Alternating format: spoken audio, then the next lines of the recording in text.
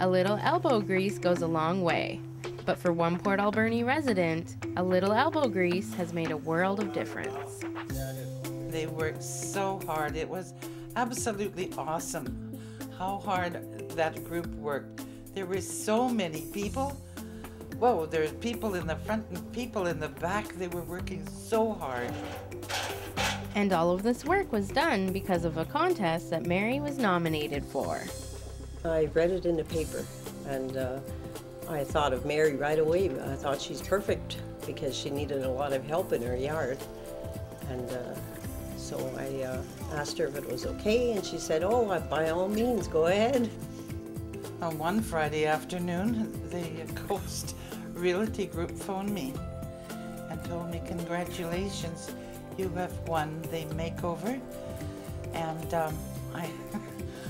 I started to cry. I was so surprised. We got down to our 3 finalists, and so we had a group of about 10 of us that went around to pick which was going to be, the final house. We got down to 3, and it was a hard decision. There was definitely a couple houses that maybe would have been nicer to choose, would have been easier work. And so going through the process, I think everybody goes, well, geez, that's a lot of work.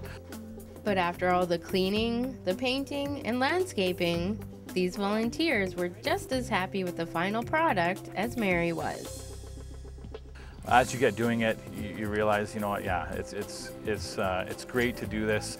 As we've been going along here, I've overheard her telling friends and family how good it looks, and she's definitely very excited, yeah.